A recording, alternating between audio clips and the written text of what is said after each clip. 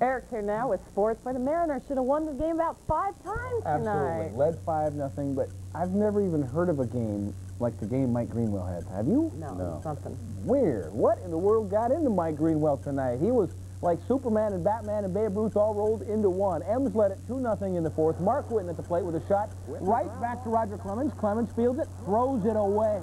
Buehler came in to score 3-0 Ems.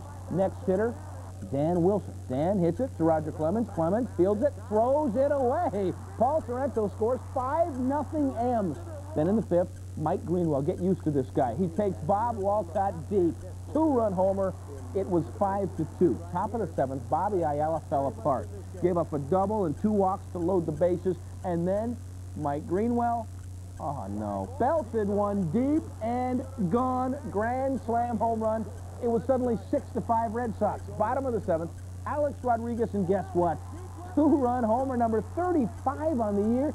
And I just flat run out of nice things to say about this guy. He is absolutely amazing. Ems led 8-6 till the 8th, and this is ridiculous.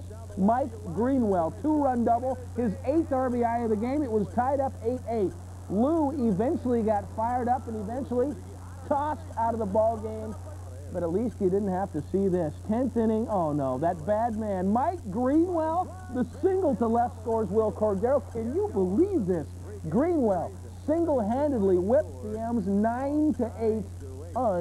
Unbelievable.